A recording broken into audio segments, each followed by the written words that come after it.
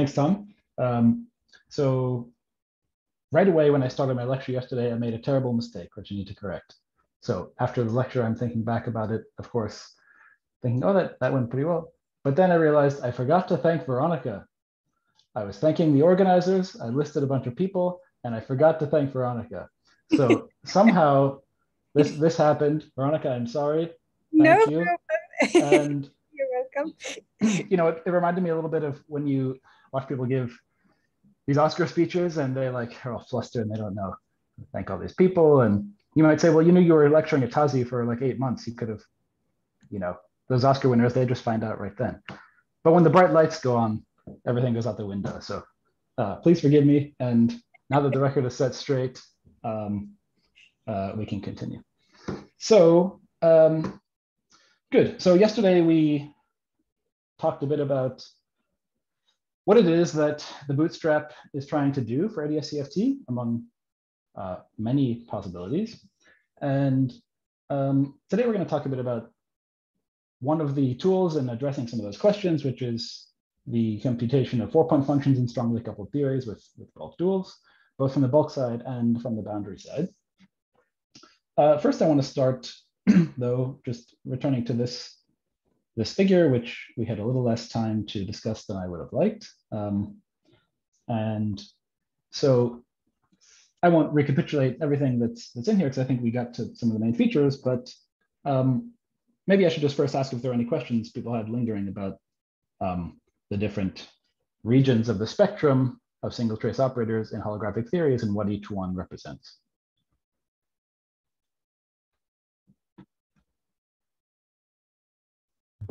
Actually, I have maybe a very naive question. What's the meaning of delta gap if you have lighter modes? So delta gap is... Usually when I think of gap is that there are no massless particles and then the first mode has that energy. Right, so here it is referring specifically to the dimension of the lightest single trace operator of spin greater than 2. So there's a gap in the single trace higher spin spectrum. Okay, so you can have lower, you can have other excitations, but they have to be lower spin. Yes, yes. Okay, thank you. Mm-hmm. Any other questions? Okay, good. So of course, this will be something that we, return to directly and indirectly throughout the lectures.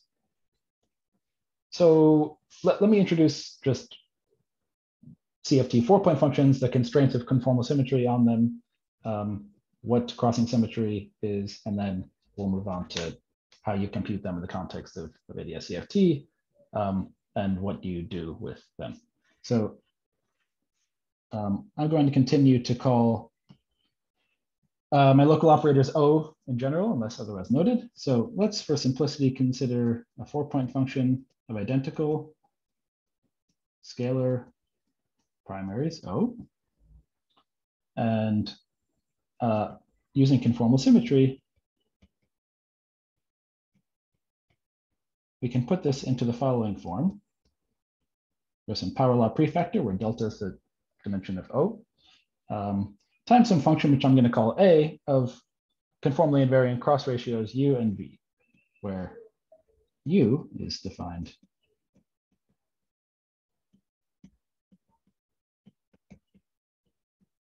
as this particular ratio of the squared differences of distances, and V is a slightly different one. So conformal symmetry allows you to write a 4-point function in this way. The argument for why that is can be found in many places. For example, the Tazi Bootstrap notes I referred you to yesterday. And one can reparameterize these two, in general, complex cross ratios U and V in terms of complex variables Z and Z bar. That will be convenient. So let's do that. Here's the parameterization, which is very common. And so let's think of this as a function of Z and Z bar, which I like better. So if we think of the complex Z plane, you can use conformal symmetry to put an operator at 0, an operator at 1, an operator at infinity, and then the fourth operator can be thought of as sitting in this plane. Now, in Euclidean kinematics, Z bar equals Z star, but they can be continued away from that to be separate, independent complex variables. We won't really need that for today, but you should know that. Okay, so we want to use the OPE to expand our correlator. And there are different channels in which to do this. So we can bring operators together in pairs in different ways. So for example, in what I'll call the S channel, we take U to 0, which is small z. And so here, A can be written as a sum over some intermediate operators phi that are being exchanged between our external operators, which I'm going to denote in this way in terms of the legs of my correlator. Right? So I have operators 1, 2, 3, and 4, and this operator phi is being exchanged in the middle, and we have a bunch of operators being exchanged that are inherited from the structure of the OPE between 1 and 2 on the one hand, and 3 and 4 on the other. And phi must appear in both. So multiplying whatever kinematic thing this is a product of OPE coefficients C1, 2, phi, C3, 4, 5. We can also do this in what I call the T channel, which is the V goes to 0 regime. In other words, Z goes to 1. And in this case, well, we're going to expand in the 1, 4 goes to 2, 3, because that's what makes V small, right? So we have some other sum over some other set of operators in general, a phi prime. 1, 4, 2, 3, phi prime in the middle, and now this, this combination of OPE coefficients. There's also a U-channel expansion around Z equals infinity. That's important for various things, but we won't need to talk about that today. So far I've written this as a sum over whatever operators appear in these OPEs, but we can use conformal symmetry even more to package the redundancy of conformal symmetry into what are called conformal blocks. So conformal blocks are defined by the sum of exchanges in some correlator from an entire conformal multiplet. And by conformal multiplet, I mean, well, the following. You have some primary O, which here I'm writing as a state, and we can act with that on that with the raising operators, a conformal group, namely the momentum P mu, any number of times and in many ways, in any way that we can contract the tensor indices, right? So these are all different descendants of the original primary O, ... And so this whole multiplet gets exchanged, and conformal symmetry actually relates the OPE coefficients of all these descendants to that of the primary. And as a result, you can once and for all determine the structure of these conformal blocks using conformal symmetry, and then restrict your sum in this decomposition to sums over primaries only, where the kinematic thing that is represented by these stick figures is the conformal block. So we write our 4-point function in this channel, the S channel. We can now restrict to primary phi, and then we have these phi exchanges, and here and elsewhere I'm going to start sometimes suppressing the actual OP coefficients, although they're always sitting at these vertices. Okay, hope that's not confusing. It is customary. And so now this thing here is the conformal block. So it represents the exchange of phi, but also these derivatives of phi. Eric, Yes. it seems like part of your screen is cut off. Really? Yeah. I wasn't, someone else missed it. The left part. The left part. Now it's good. Really? Yeah. It was cut off for you also? A little. Yeah, it was cut off for me also. But now it's fine.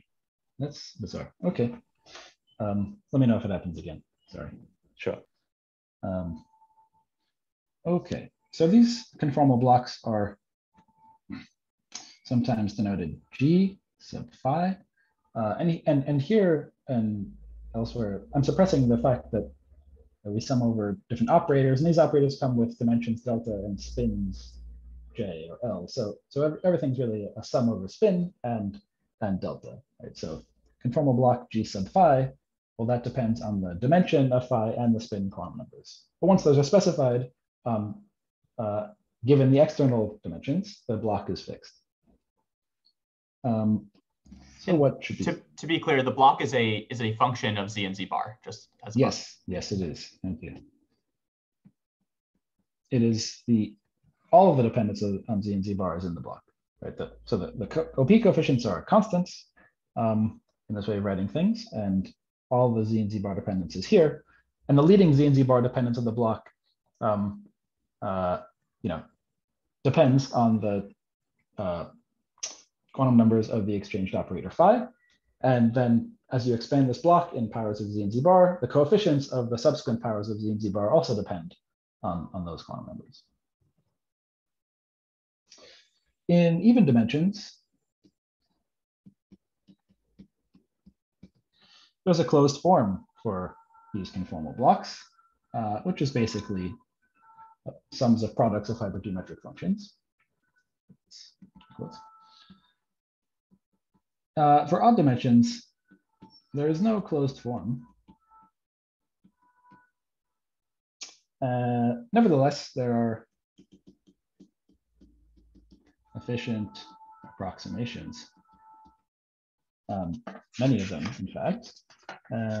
So for one thing, there's a series expansion, which can just be worked out by hand, level by level, by using the structure of the conformal multiplet, but fortunately was worked out long ago by Dolan and Osborne in a closed form. It just can't be resummed. So for lots of purposes, the series expansion is just fine. There are also some recursion relations. There are integral representations, and conformal blocks obey what's known as the conformal Casimir equation, which is a second order differential equation, which can be derived by noting that every state in the conformal multiplet has the same value of the conformal Casimir by definition of a Casimir, and writing the generators as differential operators, you can turn that fact into a differential equation, which is basically a hypergeometric type in even dimensional case, but otherwise is just not. Okay, and so then there's more here. Good. So crossing symmetry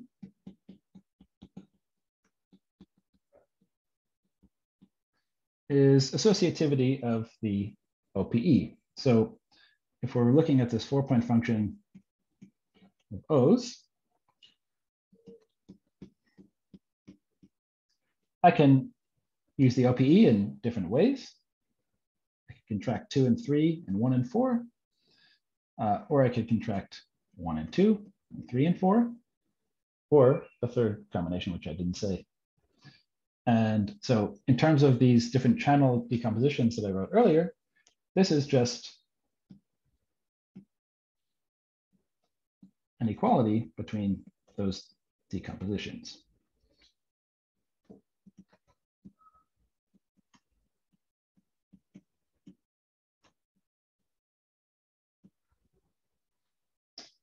And the key point is that the blocks are not crossing symmetric.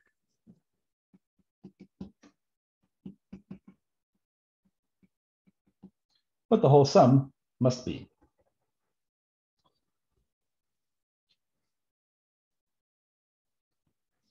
So imposing this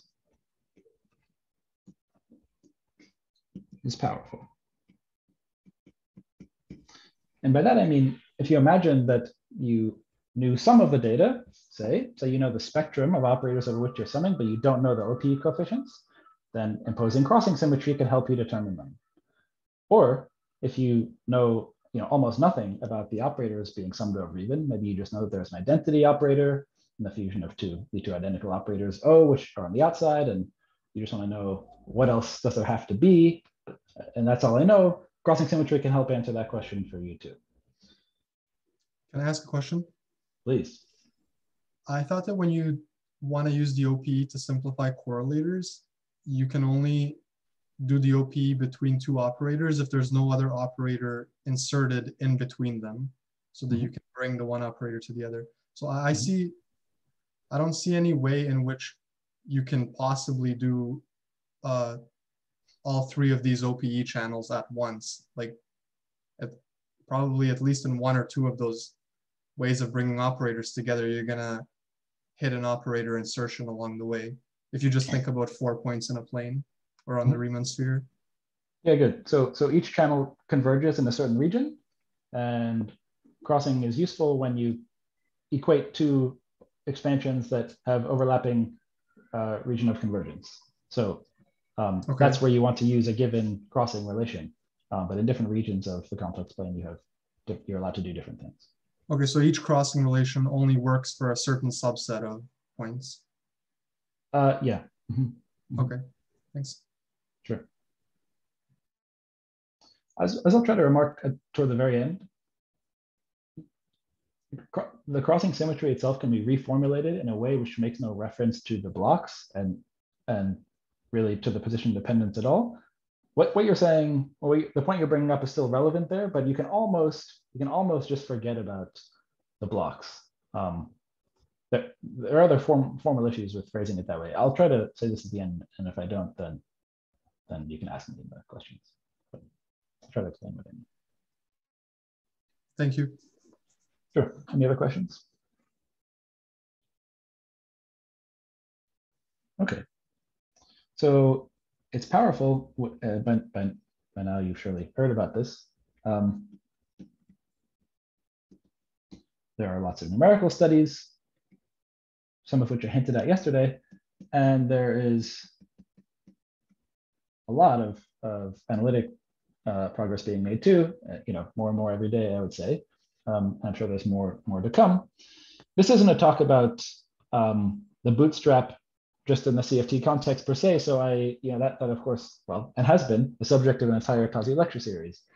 If you were to give, though, a lecture about the Bootstrap just strictly in the CFT context, you would have to point out what's known as the light cone bootstrap, which is one of the first and still most powerful analytic approaches to solving crossing in general CFTs. So let me just mention this.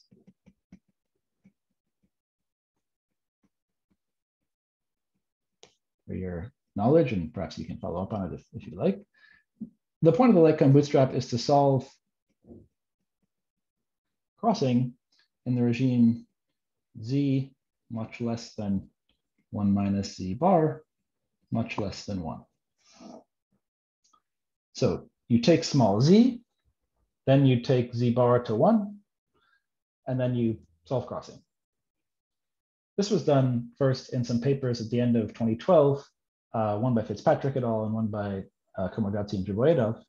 I will give the references in this document on the wiki, which for those of you who didn't notice, I've put with some references and sort of a paragraph about the papers I referenced, how they fit into the general story that I was trying to tell yesterday. And I'll do that today, again, with every reference that I mentioned here, and maybe some others.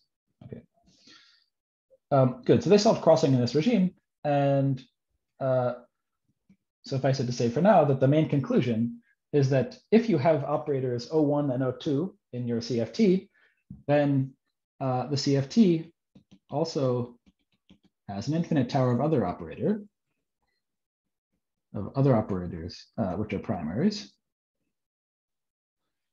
which have dimensions delta equals delta 1 plus delta 2 plus 2n plus L, where L is the spin, plus some number over L to the d minus 2, and L becoming asymptotically large. So in other words, at asymptotically large spin, all CFTs look like they have this free Fock space of operators comprised of gluing other operators together to make composites. And the anomalous dimension is 1 over L to the d minus 2, where d is the dimension of the CFT, was computed. It was computed by using this method. And a whole systematic machinery for understanding this has been developed in the years since. Okay. This conclusion also generalizes. This is the simple version, the main punchline. Are there more assumptions here? Because what about like rational CFTs in dimension 2? Yeah, so this is for dimension greater than 2. Thank you. And actually, in the 4th lecture, I hope to come back to that, but it's important that d is greater than 2. And just to give a snippet of why, a key point here is that there is a gap in twist between the identity operator and the next lowest twist operator. Twist is defined as the dimension minus the spin. And in 2 dimensions, the holomorphic stress tensor and any of its composites have 0 twist.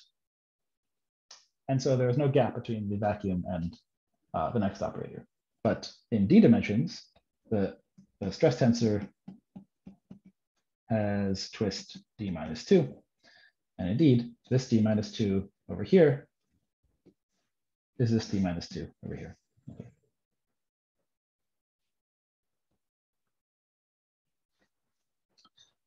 Okay. So any other questions? This concludes the kind of just CFT background part before we transition to large N correlators.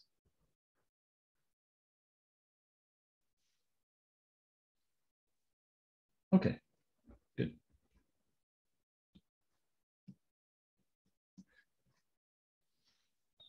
So we're going to study correlators at large N, and especially in strongly coupled theories.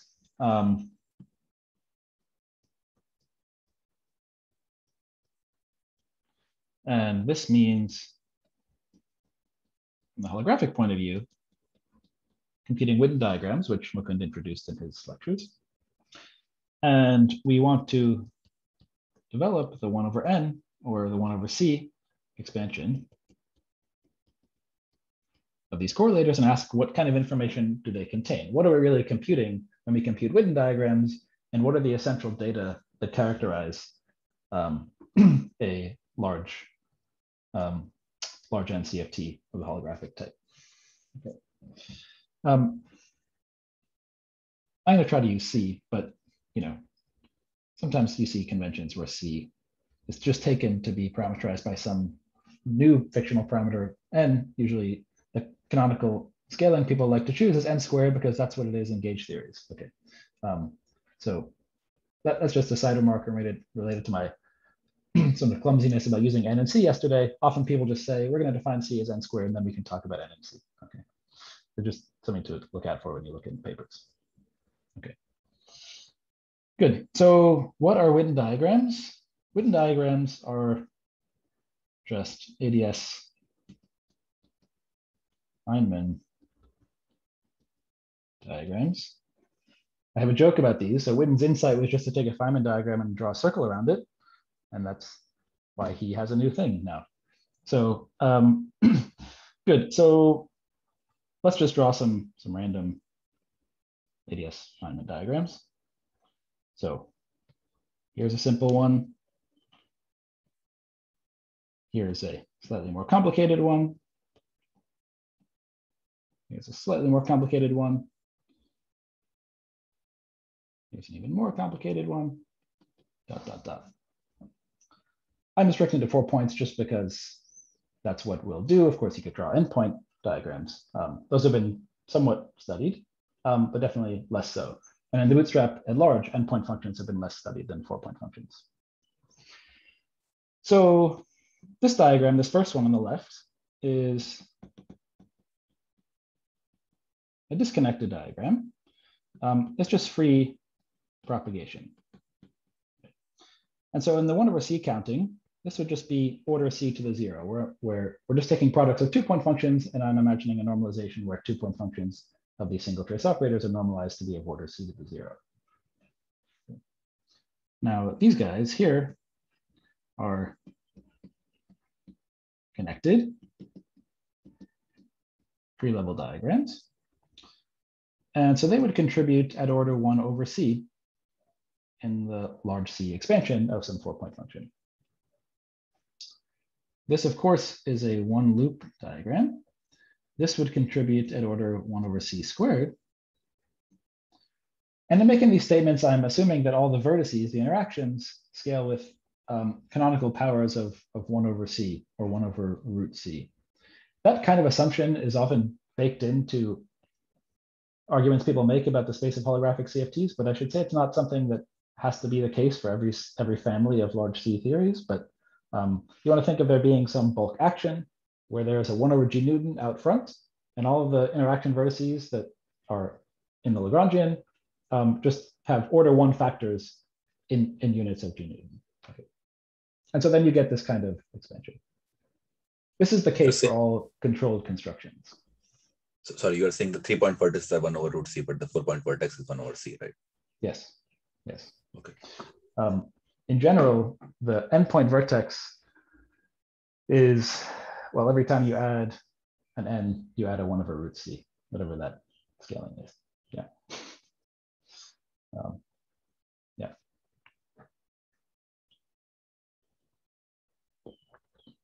Okay. So let's start with the C to the 0 disconnected diagrams, and then we'll talk about the connected diagrams. The loops, maybe we'll talk about tomorrow. Is there intuition for this? Like why for endpoint vertex, it should be like 1/c to the n/2 or? Well, you can make an argument based on, so once you have the kind of action that I articulated before, you can see what types of factors vertices and propagators carry, and then just sort of algorithmically determine this. I see. Yeah. The question is really whether an action has to have that kind of scaling. But once it does, then what I said is not too hard to establish. Okay.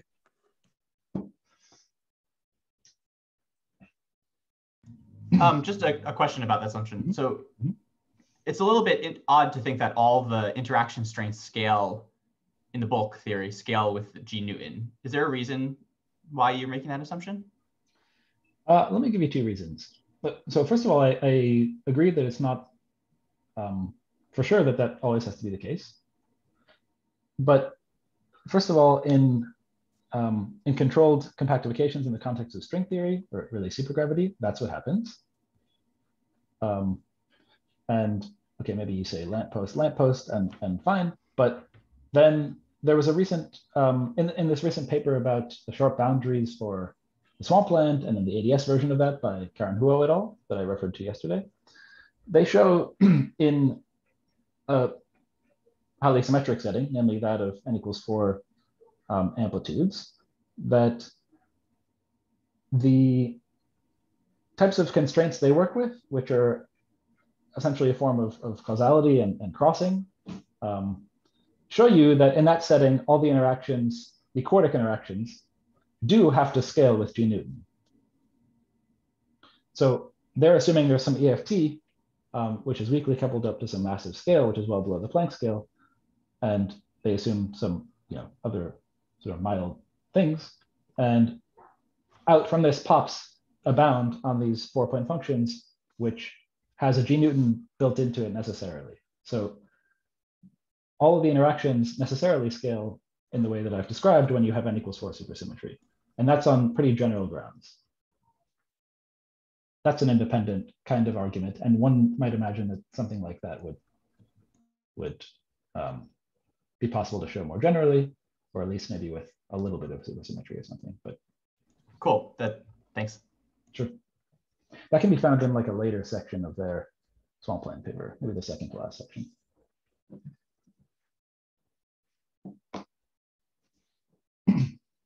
Okay. So good. So the disconnected diagram, well, if you were computing at order c to the 0, a correlator, well, here I've just drawn one channel, right? But we really have diagrams in all 3 channels. So 3, 4, and then we'd have, with the same numbering, we'd have this, and then the U channel one, which is always annoying to draw. And so it's clear that, right, this first diagram just gives a 1 over x12, x34 to the 2 delta, just products of 2-point functions. And then the obvious permutations hold here. And so just extracting the overall power law factor involving the x's, the corresponding 4-point function is just 1 plus z bar over 1 minus z, 1 minus z bar, all to the delta, plus z bar to the delta, where each of these terms corresponds to the graph above it. So this is the answer. It's crossing symmetric by construction, of course, because the holographic dictionary instructs you to sum explicitly over all the channels. And so if you decompose this into conformal blocks, well, what will you get? So let's decompose it in the S channel, which is small z. So first we get the identity, and then we're going to get 2 infinite sums, sum over some number n, and sum over L, of double trace exchanges. So these operators OO and comma L are these double trace composites. And this is a shorthand for a sandwiching of a bunch of derivatives by 2 O's. So N is like a center of mass kind of quantum number in the bulk, which counts how many powers of del squared you have. And then L counts the spin, and that's just how many open derivatives you have. And these act both ways, and you subtract traces to make it primary and so on. But O, N comma L is a shorthand for these double trace composites. They have dimension 2 delta plus 2n plus L. And at this order, that's the exact dimension, because this is just free fields in the bulk. This whole disconnected construction, where there are no interactions, is known as generalized free fields. So everything here is just the 4-point function of generalized free fields. And it's called that just because in CFT terms, you have some crossing symmetric correlator where delta can be an arbitrary parameter, but in AdS, you literally have a free elementary field. So generalized free fields. Can I ask a question? Yes, I'm please. just a little confused. Is it obvious to see why that's the expansion in conformal blocks? I think it just... Not exactly, but okay. it is for the first term in the sense that when we expand at small z, so for example, the OP coefficient between the 2 O's and then the first composite, the scalar with n equals 0, is just the coefficient of z bar to the delta. So, at small z, this is just 2, right? So first of all, just expanding at small z, you see that there's an operator whose dimension is 2 delta. And up here, there's a delta, but the conformal blocks start in the small z limit with a dependence dimension minus spin over 2. So you see from this correlator that the leading guy, the 0,01, is just manifestly there because at small z, you're just doing, a very simple expansion. Expanding at higher and higher orders, you see that you're just going to get powers of z and z bar shifted by integers. And slightly more care tells you that it's exactly this type of spectrum.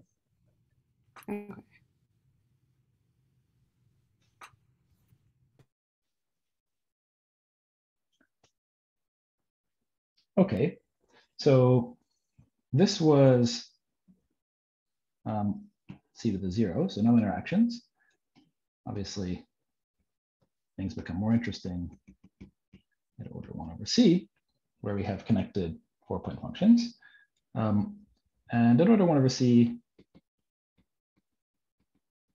two things happen. Okay, so the first is that you have single trace exchanges, things like COO phi, and this would scale like 1 over root C canonically. For example, in a theory of a scalar coupled to gravity, you'd always have graviton exchange. And the double trace data gets corrected. So if we establish a shorthand A n comma L to be the squared OP coefficient of the external operators with the n comma L double trace, then this has a 1 over C expansion where the leading term is the generalized free field result, which I'm denoting with a 0 superscript, which just looks like a dot, but it's supposed to be a 0. And then there's going to be some 1 over C correction and higher orders likewise. And the dimensions also receive corrections.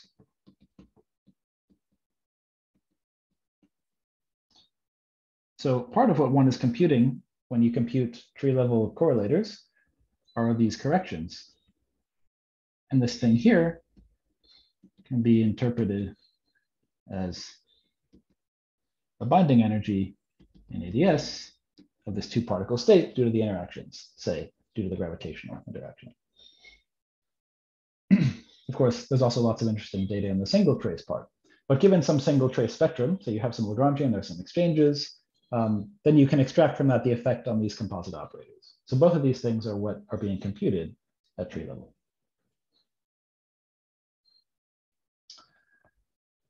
There are two types of diagrams: contact diagrams and exchange diagrams. So the contact diagrams will be sort of also important for tomorrow's discussion. So let's draw this. So contact diagram means you have some quartic, in this case, a 4-point function, so quartic interaction in the bulk, something like 5 to the 4th.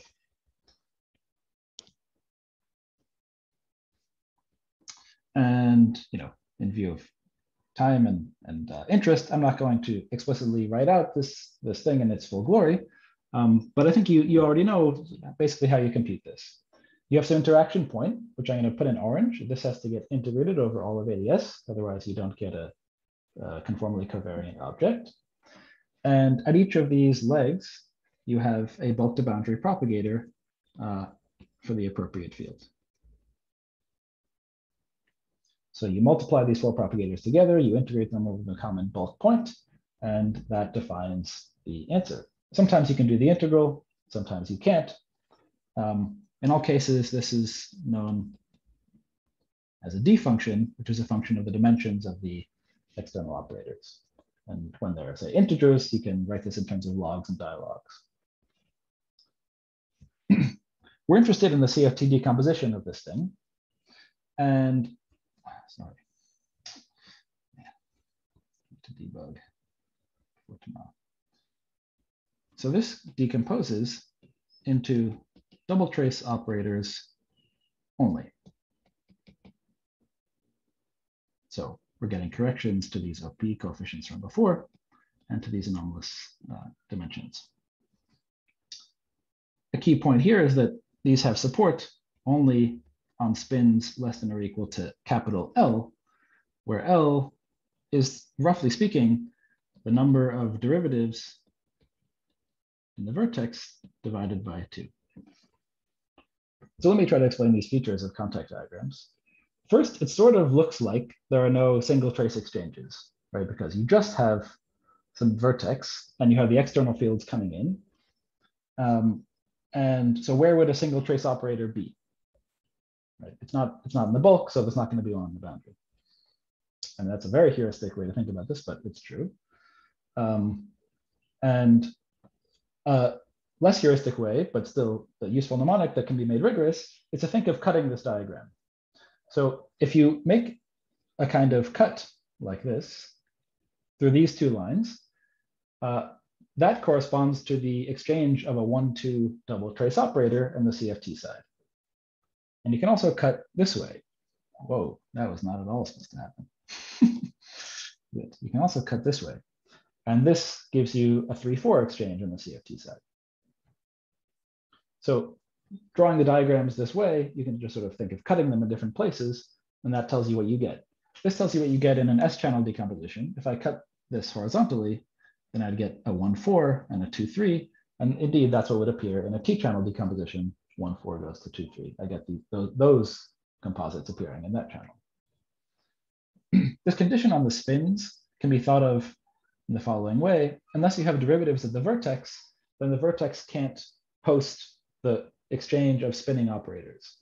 So imagine you sort of stretch the vertex out a little bit so that something is being exchanged as if you're integrating out some heavy particle. That thing has some spin. And so correspondingly on the CFT side, that bounds the spin of the operators that can be exchanged. This is the sort of intuitive way to think about it, and explicit calculation bears this out. So for what example, do you mean by cutting? By cutting, I mean, at this level, just drawing a line through the canonical way to draw this diagram and asking which of the bulk lines it crosses. And when it crosses, so yeah, let me sort of, not sure. So when you make this kind of cut, this line crossed a 3 and a 4. Okay, and so that means that if I decompose the correlator in the S channel, there's going to be a 3-4 composite that's going to appear in the conformal block decomposition. Is that supposed to be obvious? Like, I'm not seeing it that just because the line cuts 3 and 4. It's not really supposed to be obvious. It's similar to things that are true about scattering amplitudes, but it's not really supposed to be obvious, and it's not indeed how that was first inferred. This notion was first sort of talked about by some papers by Fitzpatrick and Kaplan, and then in more recent years, you can systematize this. One can systematize this cutting procedure, generalize it to loops as well, where when you have loops in the bulk, you can ask what is being exchanged from the boundary, and the answer is given by this same kind of cutting mnemonic.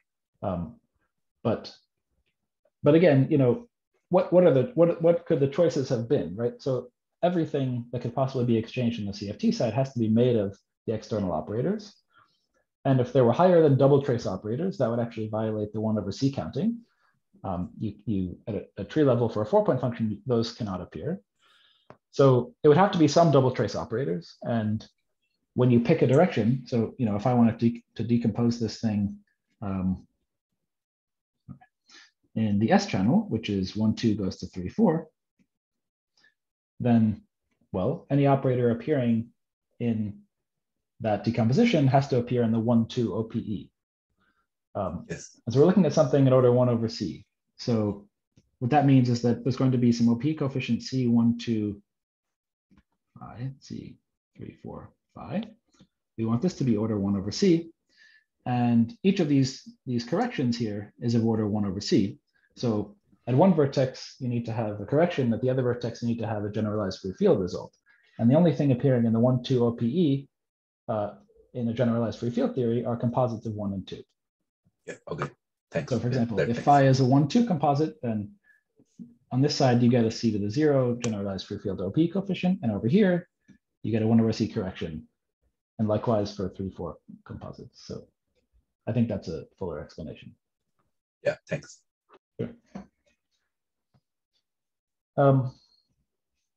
Okay, so let me just say, in contrast, what exchange diagrams look like, because they are richer. And so we know how to draw this. Now we have 2 bulk points, and there is a field being exchanged. We have external propagators for these operators. And now we have a bulk to bulk propagator for some bulk field. Let's call it phi.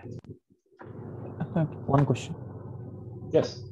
for this contact diagram, does the D functions can be expanded in terms of your G functions? That is the conformal blocks. Yes. I mean, is it very trivial? I mean, is there any intuition of what the coefficient should be, or how things look? No, I would say there's no intuition, and one has to do computations. And over the years, there have been many computations trying to make that as efficient as possible. Okay. There, by this point, is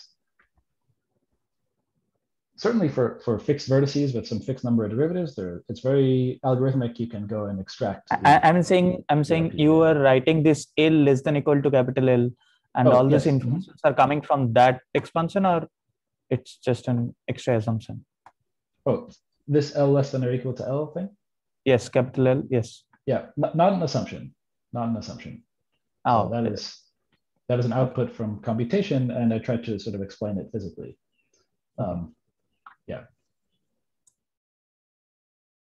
Yeah, thanks. Thank you. Good. So now for the exchange diagram, well, what is the CFT decomposition of this thing? Well, actually, it depends if you do it in the direct channel or in the cross channel. So here I've written an S channel exchange.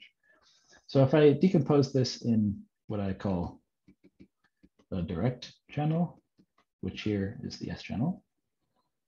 So just to make that totally clear with what we've been using before, if we decompose it into conformal blocks that look like this, then this includes the single trace exchange of the operator dual to phi, plus some double trace exchanges. And the spin of those double trace exchanges is bounded above by the spin of phi.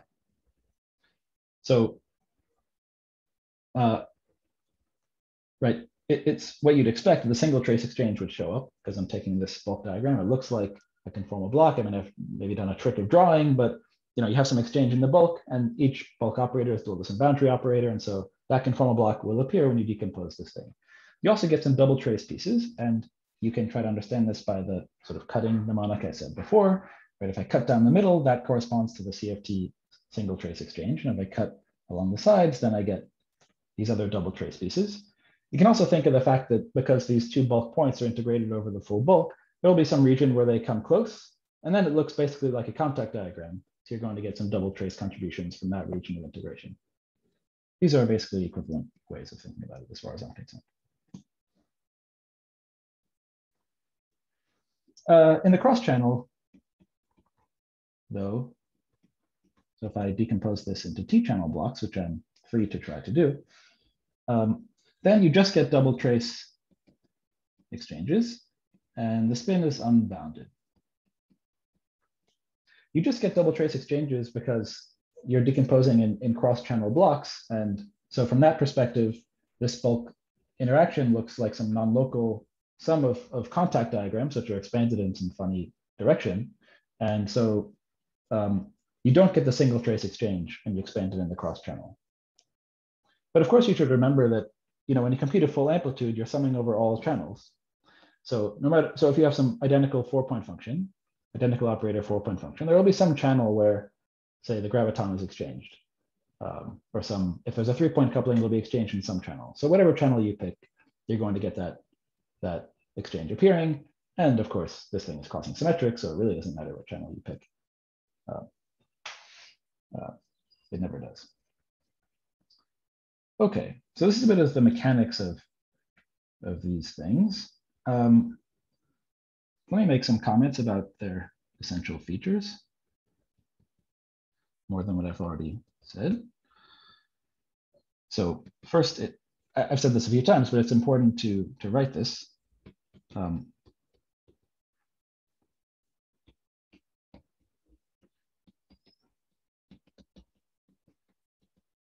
Any holographic correlator is a sum of Witten diagrams in all channels. So this is manifestly crossing symmetric. To me, this is actually an amazing thing about what AdS CFT tells us about strongly coupled CFTs, that there's some space, some way in which you can compute 4-point functions in which they're manifestly crossing symmetric, and still also just a discrete sum over a bunch of exchanges. If you are just working on the CFT side, it is hard to see crossing symmetry a lot of the time if all you're given are some OP data, some low-lying operators in some channel. People have tried to work on the CFT side to implement manifestly crossing symmetric approaches to computing 4-point functions. This goes under the name more recently of the Mellin-Polyakov or Polyakov-Mellin Bootstrap. And the inspiration for that idea was, well, partly some old paper of Polyakov, but also the structure of holographic correlators. So the idea there was, can we use what we know about holographic correlators to rewrite 4-point functions of any CFT as sums of not conformal blocks, but actually crossing symmetric conformal blocks, which end up being essentially sums of exchange written diagrams. So work was put into trying to understand to what extent those form a basis and what one needs to do to tweak that. But putting that aside, just in the realm of holographic correlators, it's just pretty fascinating that, you know, this basic element of the holographic dictionary is telling us something which is at odds with the way you usually learn about CFT from the ground up. Not at odds with, but just at least, you know, revealing of some interesting structure. We talked about the mnemonic of cutting. You might ask, what is the dual of a conformal block? This is something that I answered in some work from 2015. It's what's known as a geodesic Witten diagram. This was a paper with Elliot Hijano, Per Krause, and River Snively. And what is a geodesic Witten diagram? It's an exchange diagram where instead of integrating these points over all of AdS, you integrate them over geodesics that connect the pairs of boundary points, which I've drawn here as these orange dashed lines. Okay. So you restrict the region of integration, and instead of computing this infinite sum of conformal blocks where you have a single trace exchange and all these double traces, this localizes that infinite sum onto just the single trace exchange. So this thing equals, so if we have some intermediate phi here, this equals a single conformal block for the exchange of the operator dual to phi. We felt this was important because in CFT, when you compute correlators, conformal blocks are essential. They get rid of the redundant symmetry information for you once and for all. And for many years in computing holographic correlators, that wasn't a core part of the way that was done. On the other hand, this observation ends up not being so critical for doing Bootstrap and holographic correlators, I should say. For example, if you're trying to decompose a sum of diagrams in all channels into a single channel in the CFT side, then this trick is not very helpful because you have diagrams you have to decompose in the cross channel, whereas the geodesic Witten diagram most naturally gives you a conformal block in the direct channel. And so what does it mean by dual to conformal blocks? Like, yeah, so good. So I mean, right. Dual is a little bit of a misnomer in the sense that these two objects are equal, provably equal. And so the word dual kind of invokes dynamics, but actually here we're just viewing the AdS side as a conformal computer, and you have an integral which is associated to this geodesic Witten diagram, and you can show that it's equal to the expression for a conformal block. And I also one question that previously the Witten diagram was an integral over the full AdS volume. Now you are integrating over a line, right? Because it's a geodesic line. And you are saying that these two answers are the same. I'm saying that when you do this geodesic integral, instead of the full AdS integral, you get a conformal block, a single conformal block. One of the conformal blocks. Okay. Yes. Okay. So one. And how to select one of the conformal blocks? Like, it's just the conformal block corresponding to the exchange of the operator dual to the exchange field in the bulk. Okay. Okay. So yeah. Yes. So this is really a kinematic equality, but it also allows you to decompose an exchange diagram extremely efficiently into direct channel blocks because you don't have to do any integrals. You put in a little work and then you show that the result is a sum of a bunch of these geodesic things, but then you, having identified those with conformal blocks, are done. You just read off the coefficients. But again, I don't want to overemphasize this. I think it's a useful entry in the dictionary, and it was important to establish. But when you're trying to bootstrap the space of holographic theories, then there are better things to do. Can I get double trace blocks from this construction as well? Double twist blocks. Like this will give me single trace block. Well, so it doesn't matter how you think of this intermediate operator. It's just parameterized by some quantum numbers, and away you go. But okay, for double twists, actually, there could be. So the answer is yes. If this operator has the dimensions corresponding to double twist, maybe the external operators, then this still works, except actually instead of a conformal block, you get a linear combination of the block and its derivative, because there are extra sort of singularities that appear in this integral. And so there are the usual kinds of subtleties, but they're all part of the package, and that's the way it should be. Yeah. Yes, thanks. Sure. Okay. So finally, the last comment before sort of turning to bootstrap approaches to computing holographic correlators, which I will only partly get to, and that's fine, is that it's important to summarize some of what we've said. The double trace data is fixed by the single trace data modulo contact terms. Right, so we have these two different types of diagrams. The contact diagrams give you double trace contributions. So do the single trace guys, in other words, the exchanges. And so modulo the contact diagrams, right, for every exchange diagram, there's some contribution to the double trace data. So this kind of fact that the double trace data is almost, or at least mostly, determined by the single trace data is especially clear in the Mellin formalism for computing holographic correlators. Perhaps we'll talk about this tomorrow. There's also a nice discussion of this in Joao Panadonis's Tazi notes. And the contact terms are constrained. So one is not just free to add whatever contact terms one wants to some low energy effective action and be consistent with all principles of physics. We'll talk about that tomorrow too.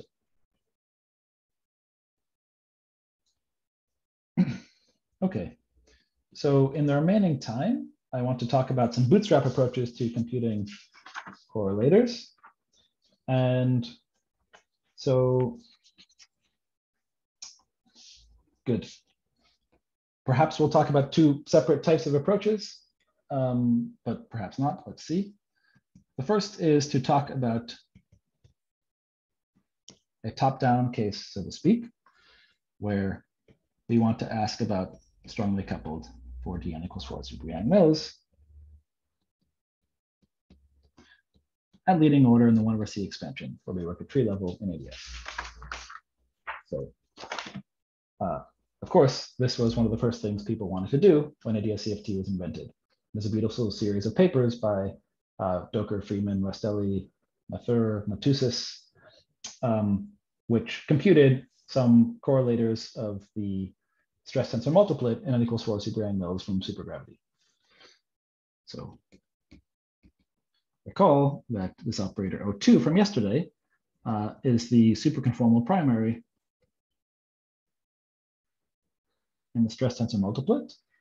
And the operators in the stress tensor multiplet are exactly those which are dual to the massless fields of AdS5 massless maximal supergravity.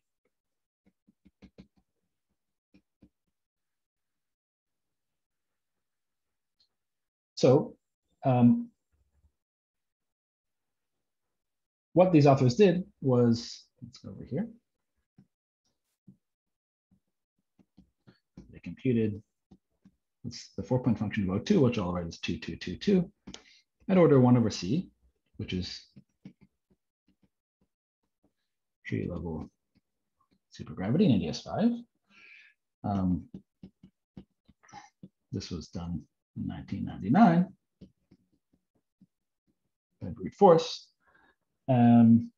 The explicit result is, I mean, nice if you've had experience with holographic correlators, otherwise it's not the most enlightening thing.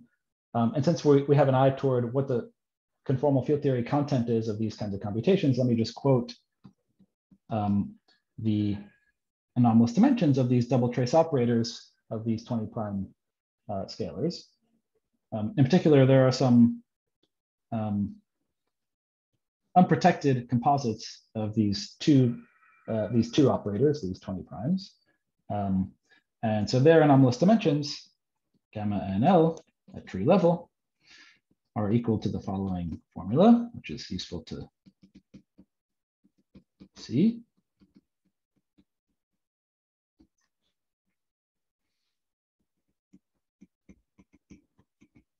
This is the closest we'll get to experiment in these lectures, so it's fun to write explicit formulas for real theories. And this is a pretty nice compact expression. Supersymmetry definitely helps, although it's not critical to the exact form of this. Note that for all n and L, whoops, these anomalous dimensions are negative. Okay. That actually turns out to be a general feature of anomalous dimensions in weakly coupled bulk theories with low spin matter, at least down to, say, scalar spin 0 or spin 2, where funny non-analytic things can happen in the spin. And so this was a brute force calculation, but so where does the bootstrap come in? That's where modern methods come into play. And actually, I'm going to quote 2 different papers by Leonardo Rastelli. So I guess he's to blame for a lot of the beautiful results here. So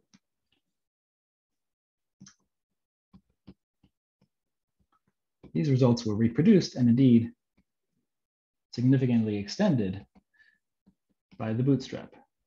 And here by bootstrap, I mean CFT computations, no computation of Witten diagrams, actual field theory calculations. So how is that possible? We're talking about strongly coupled n equals 4. Well, let me explain what I mean. Some information is being used that was learned from the bulk. Of course, retrospect is useful. But let me explain. So first, there's a nice paper by Beam, Rastelli, Van Rees that I referred to yesterday. And so what they did is they just looked at the n equals 4 crossing equation for the 4-point function of these 20 prime operators. They're not looking at any particular value of central charge. They're not sensitive to the exact value of the coupling because they are just looking at some 4-point function of some operator and asking how it behaves when you solve crossing. And so they are trying to solve the following problem, the general version of which I mentioned yesterday. They say we're looking at the OPE of 2 of these 20 prime operators. This includes the identity. And then there's going to be a bunch of protected operators, which I'm not writing because their dimensions are known and fixed. But there's going to be some sum over spins of some unprotected operators. And let's ask, can we bound the dimensions of the lightest operators appearing in this OPE of whatever low spins, 0, 2, 4? And well, the answer is yes, they could. And here's what they got. Okay. So I'm going to make a plot of 1 over C, where C is just an OPE coefficient appearing in this 4-point function. So it's a parameter that they can tune.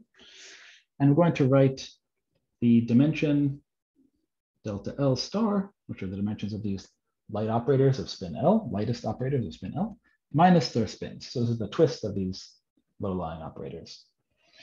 Now, let me just draw this for a second.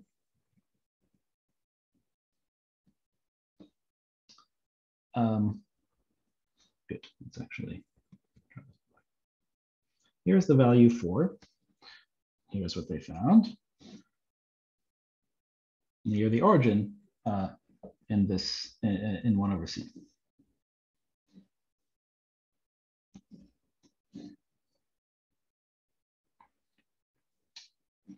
So here I'm plotting the first 3 spins.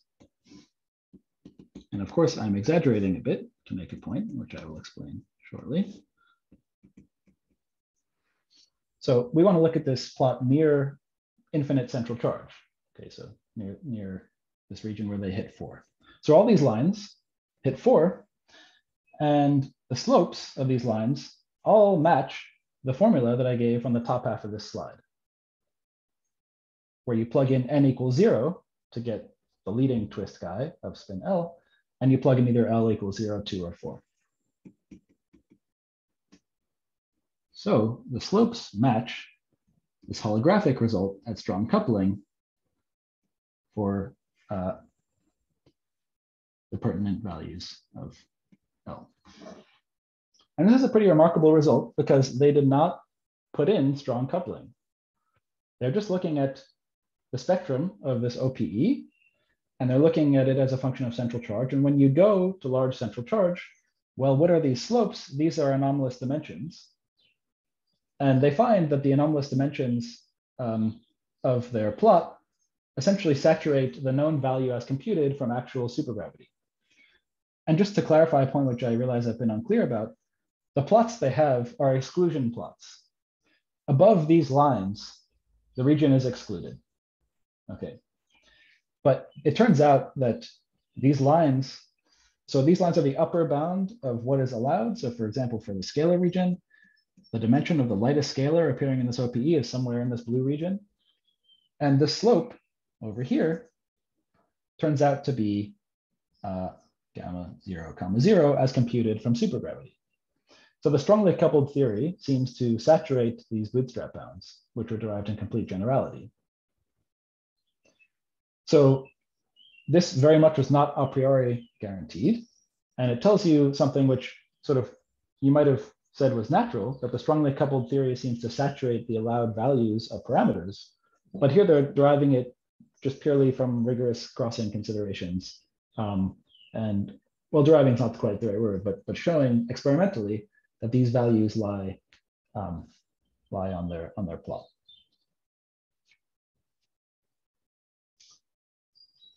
Have any questions about this? Because I perhaps was a little elliptic in explaining the meaning of this plot.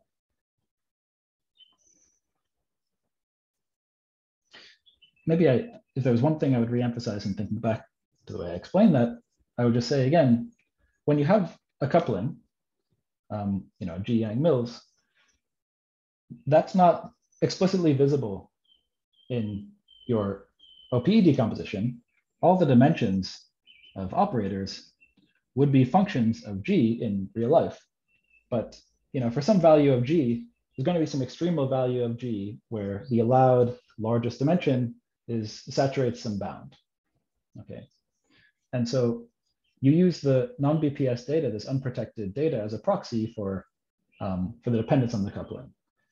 So you might ask, away from that boundary, how does the OPE data behave? And well, really, it's a very hard problem for the Bootstrap to access to sort of trace the conformal manifold in the presence of an exactly marginal coupling just by using the CFT data.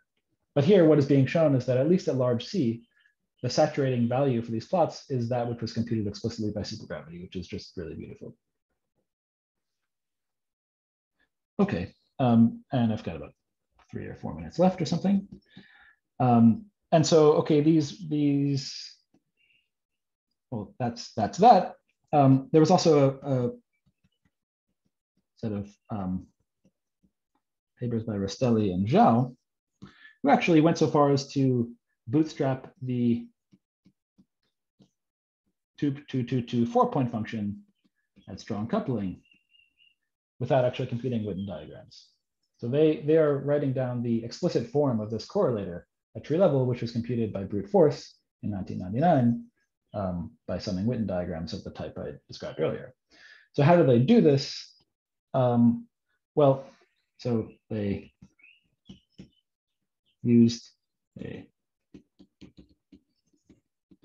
bootstrap ansatz, where essentially they combined various consistency requirements that this correlator must impose, and then guessed and conjectured that there was a unique answer, which was later proven to be correct.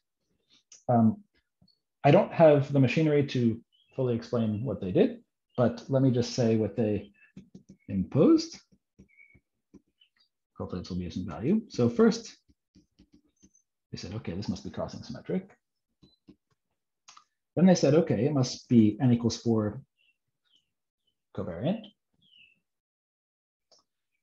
And in particular, in the decomposition of the 4-point function, it must include operators in the respective R symmetry channels.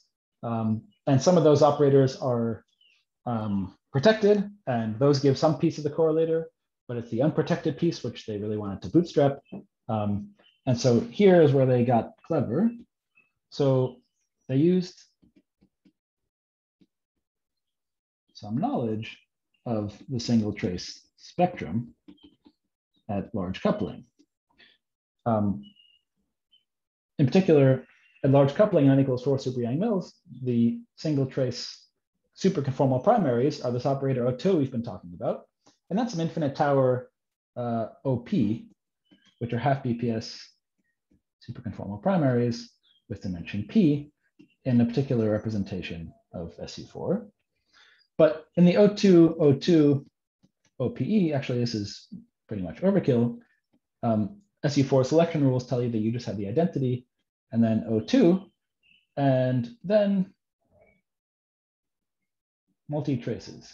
No other single trace operators appear. There's some subtlety with O4, but anyway, no other single trace operators appear besides this. And so this strongly constrains the analytic structure of the correlator that one could possibly get. And finally, so they said that, well, in the flat space limit, this must behave in a certain way because we're interested in the correlator at strong coupling, where sort of we know in the back of our minds the bulk theory has two derivatives, and in the flat space limit, the scaling at high energies of this AdS amplitude so as to reproduce a flat space S matrix should have a certain behavior. This is where they encode the strong couplingness, because if the bulk theory had stringy corrections, then the flat space limit would also reflect that.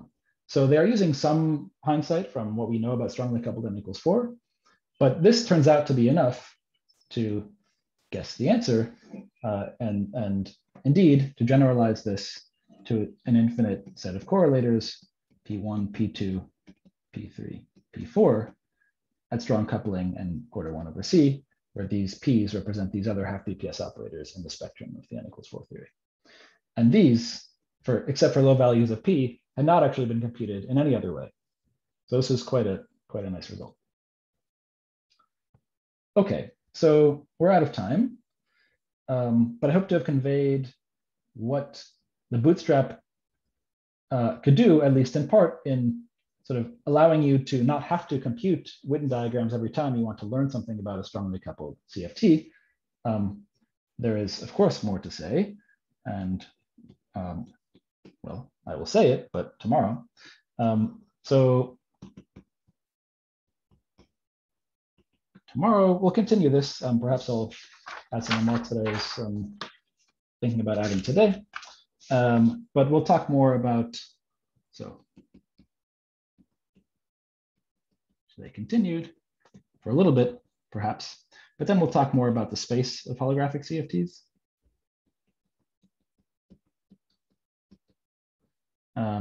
This will involve this HPPS paper in particular, which set off this whole subject, and whether and how one can constrain the single trace part of the spectrum, which is really kind of the Bootstrap question about what kinds of theories you can have.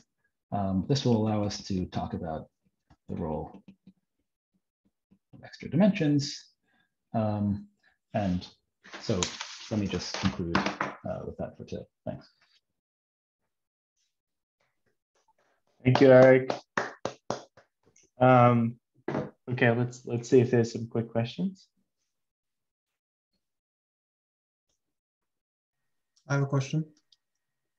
It's basically what I asked before. I'm still a bit confused about how you can perform the OPE for a 4-point function in 2 different ways. Maybe it would help me if you could just draw an example of 4 points on the plane where you can perform the OPE in 2 different ways, because I can't come up with an example. So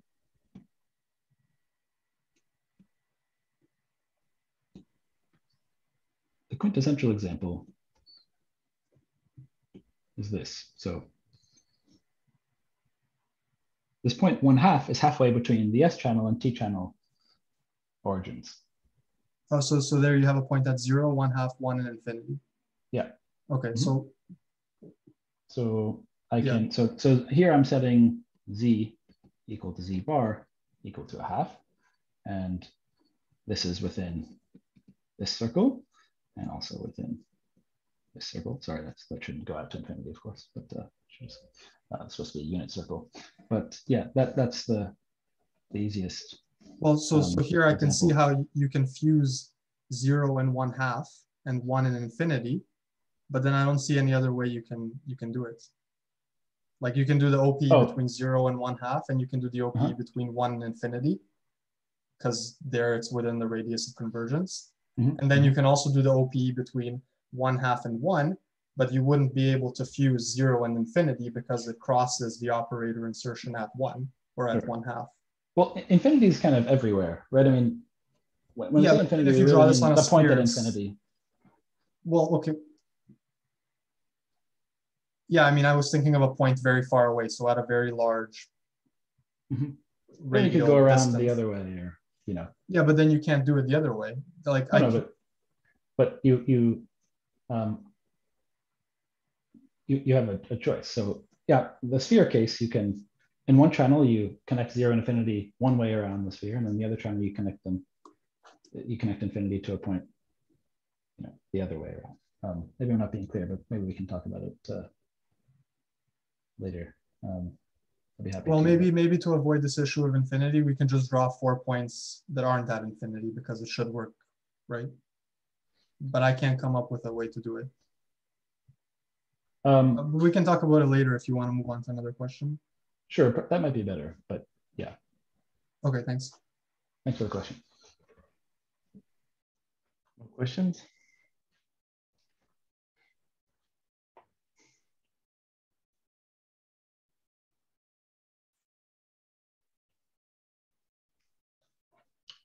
Okay, if not, then let's thank Eric.